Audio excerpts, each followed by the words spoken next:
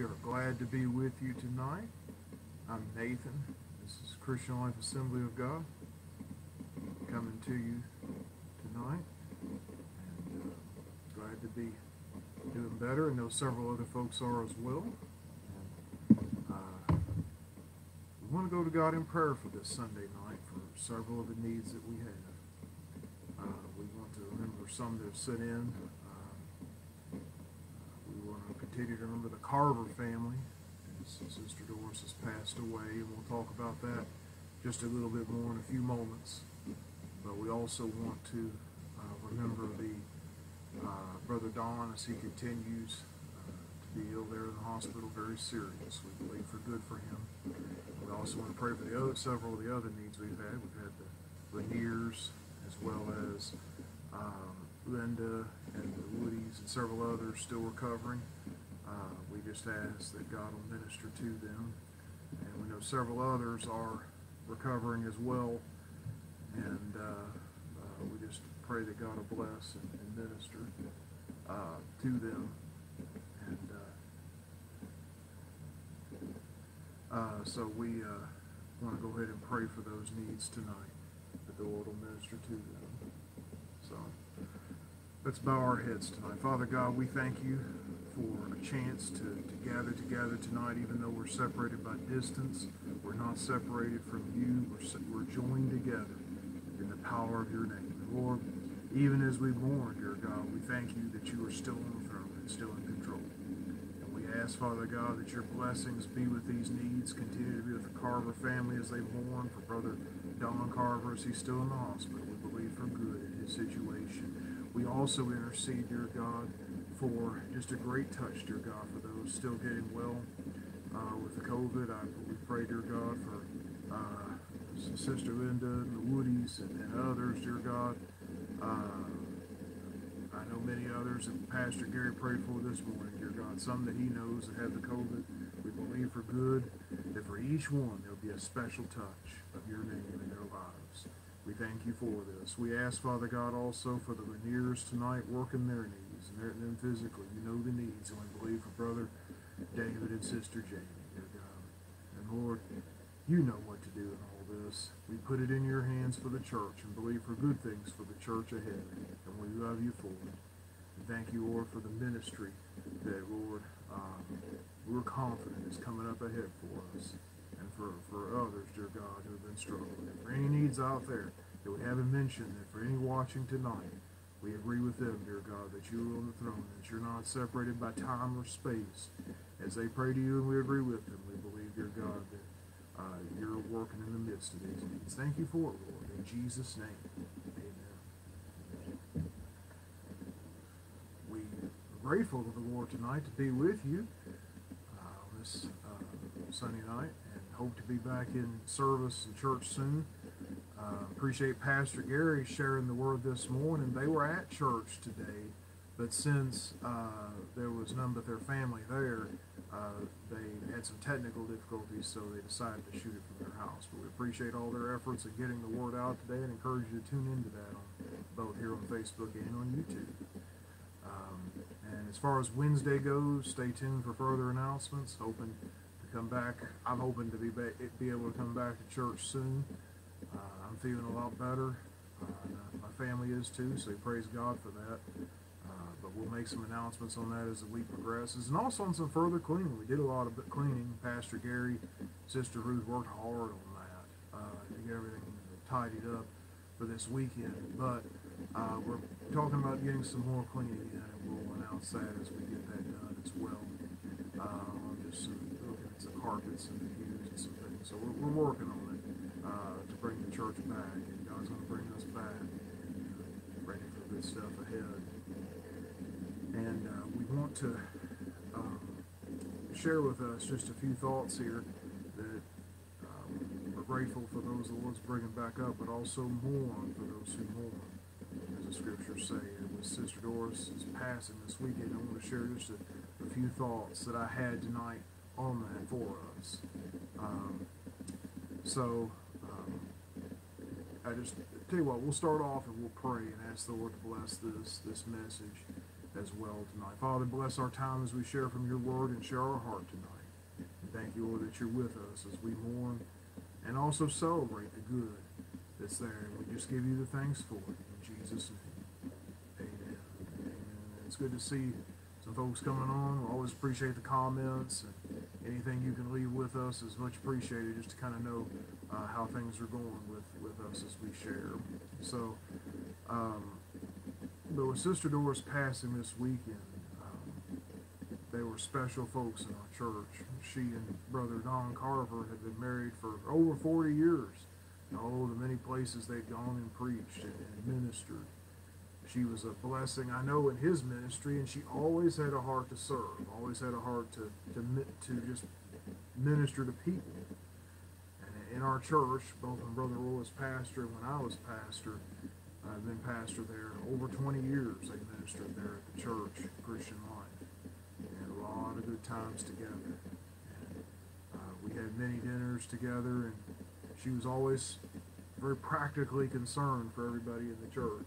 She would always ask about how everybody was, and always ask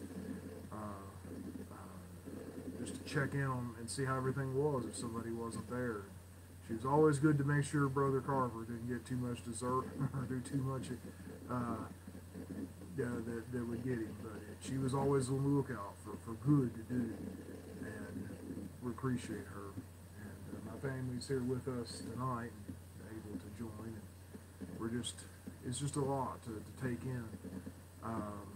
It was very shocked this morning to receive that message. I just spoken with her by text message on Friday, and she asked for continued prayers. But I just was thinking, I wanted to share with us tonight, what would she say to us if she could share with us tonight? She's with Jesus now, but what would she say to us?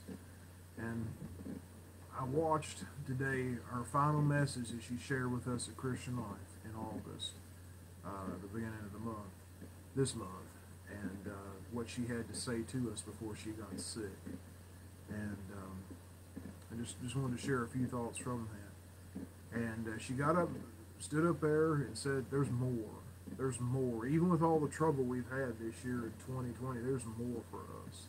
More for God to do in each one of us, and also for us at Christian Life and the church as a whole, the whole church, wherever the body of Christ is.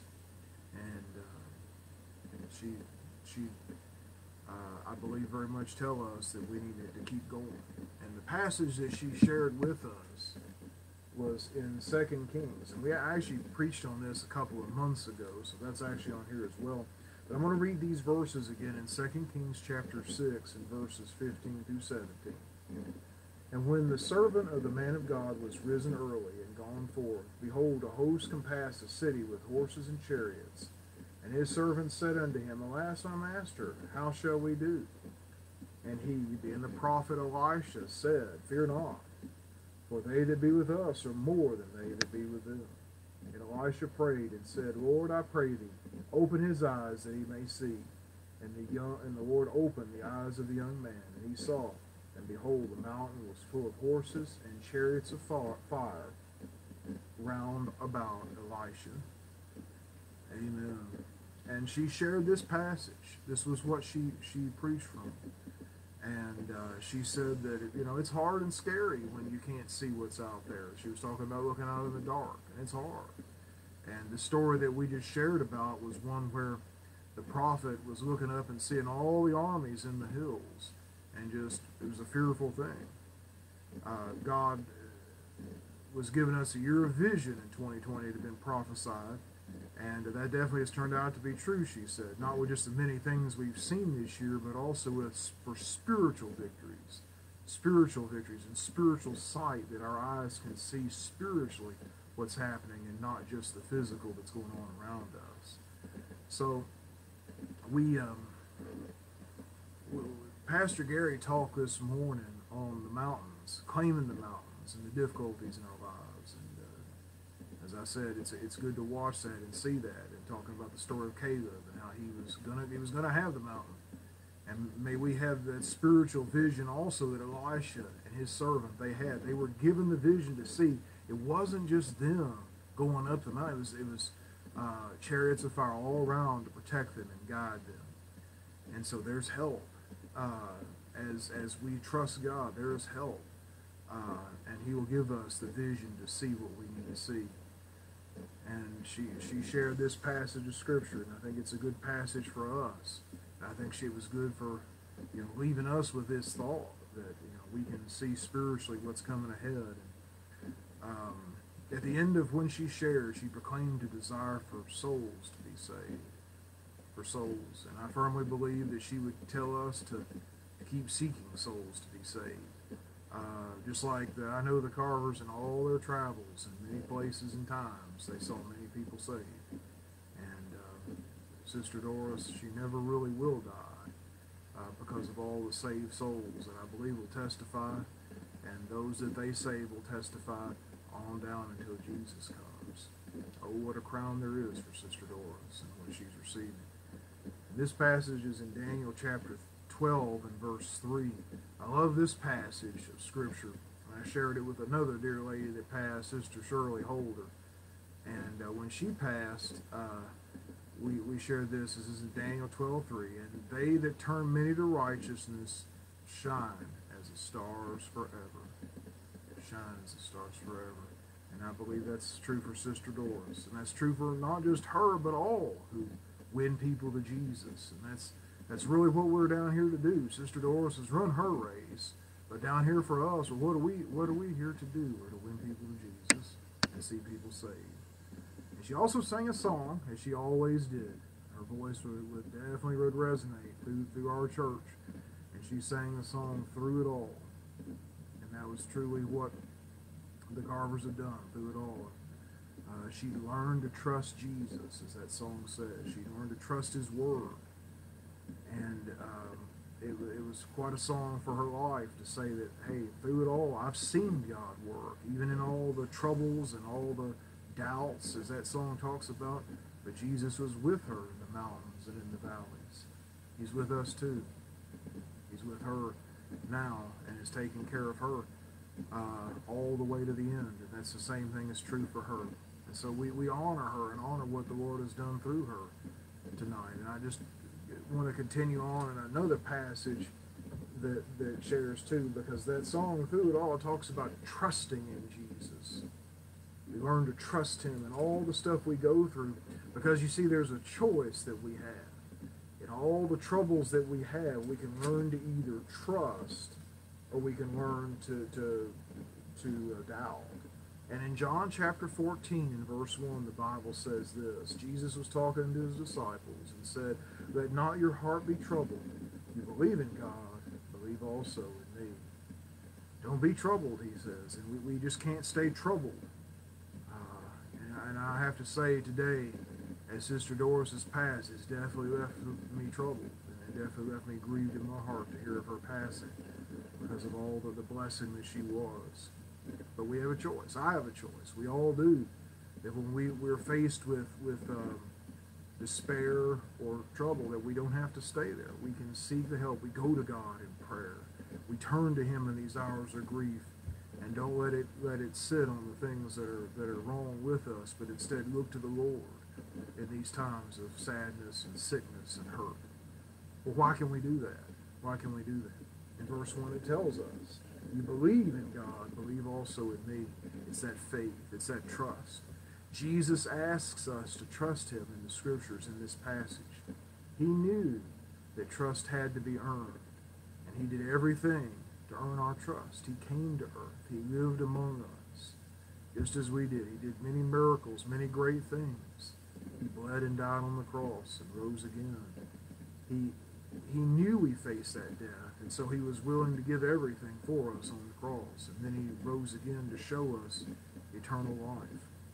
And so that most important choice that any of us will ever make is whether or not to trust Jesus with our lives, with our everything. And for those saints like the one we're celebrating today and so many others that have gone on to be with the Lord, they made that decision to trust. And they never made a better decision than to turn to Jesus. And if you haven't, what a good time to do it. We see that for all of us, time is short. Time is short. We don't know. Sister Doris's passing was unexpected. Even as much as good as she did, it was, we don't always know when our time is coming. And we need to trust him today. And if we have trusted him, we can go deeper. That trust can be growing, because in the times of trouble, it really tests us. It's put to the test, the trust that we have. And we need to go deeper with him as we have the ability to, because it's going to help us greater and greater to pass more tests. And if Sister Doris could say anything to us today, in all that she saw in her life, and all the blessings that she had, she'd tell you that Jesus was the best choice she ever made. I know that for sure. And in John chapter 14 and verses 2 and 3, the Bible says this: "In my Father's house are many mansions. If it were not so, I would have told you. I go to prepare a place for you. And if I go to prepare a place for you, I will come again and receive you unto myself, that where I am, there ye may be also." Amen. And though Sister Doris won't come back to Russellville to minister with us again on this earth, as King David said long ago, we will go to be with her and go to be with Jesus. So we have a home prepared and promised by Jesus for us, a mansion ready for us, that he's prepared to come and get us. And though our time is not yet, we're left on earth for a purpose, it will come, and our hope is sure. The hope that we have is sure. And so I want to leave that with us tonight and just say, if we need Jesus, we need to realize in these last days he could come at any time. He could come for us, we could pass, or he could come for us, and the catching away of the saints will happen, and then it's going to be a hard time for those left behind. And if we grieve today, if we're grieving about anything going on, maybe we have our own family we grieve for, our own difficulties physically we grieve for, we know that just as Jesus said, he can be trusted. We said that. Those who mourn will be comforted. Those who mourn will be comforted. And also, if we're going over the mountain, I believe that Sister Doris, on the authority of God's word, would tell us that we can do it. We can do it. We honor her tonight and are thankful for her life and the blessing that she was to share her life with us for all these years. And look forward to seeing her again real soon. Continue to pray for the Carvers and Brother Don and the situation there. We know that God is a miracle worker, and we stand believing for that family.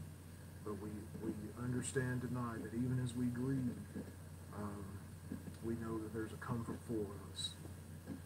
And so we want to pray for those tonight that might need that comfort, that might be watching us. And just pray for the Holy Spirit to work through this prayer. And if you have a need, maybe it's caused you great grief and disturbed you. Sometimes we have those things that come to us, and it's shaking me today. I'll be honest, it shakes us up. If that's happened for us, we understand this, that in the shaking, he's still God, and he's on the throne above it all, and he will bring us through if we'll trust him. Let's pray. Father, we thank you that you are the God of peace, that you are the God who brings us through trouble and to the top of the mountain, dear God. And we ask that today for those who are struggling in their climb, that, Lord, you'll be the God of comfort and the God of peace. We pray that, dear God, in Jesus' name. We intercede, dear God, for those who are in every way mourning in the Carver family, and for us, too. We know several in our group have been sick. We know several that maybe watching have all kinds of different needs that could cause them difficulty or issues. We just pray, dear God, that you in every way minister in these needs and show how much trust you have. Be real in these, dear God, that need it today. We agree together for them. We agree, Jesus, for also just the faith to grow, dear God, that you're in control, that we will turn to you in our time of need and never away. We ask, Father God, for drawing us to Christ in a deeper way. Lord, we want to know you deeper. And Lord, we believe through any kind of tragedy or any kind of loss that you would draw us into a deeper relation with you, dear God. And we believe that for tonight. We do thank you for the life of Sister Doris Carver. And for the ministry that she had, and just ask that the legacy that she leaves behind, dear God, will just continue to bloom and blossom and go on for the touching of me. We love you tonight, dear God, and believe for good. If there's any tonight, dear God, that need a healing from COVID, we believe that you are the healer for all needs. So if there's a healing of something else, you paid the price on the cross for that. And we stand agreeing with that one that has need tonight in the name of Jesus. So we thank you for hearing this tonight. Amen. We're so glad you could be with us tonight. And we look forward to being back with everybody soon from church. And just continue to be in prayer for these. That even though we go through, it's been a little bit of a rocky time for these last days, but we know He's still on the throne, and He's bringing us through and bringing us out better on the other side. As the brother preached this morning, over the mountain, through the mountain, whatever needs to happen. And we just stand believing with you, and just encourage you just to hang in and keep in touch with us. Text or we'll keep in touch with everybody by text. Text us, message us on Facebook, and we'll see you all again real soon. God bless you.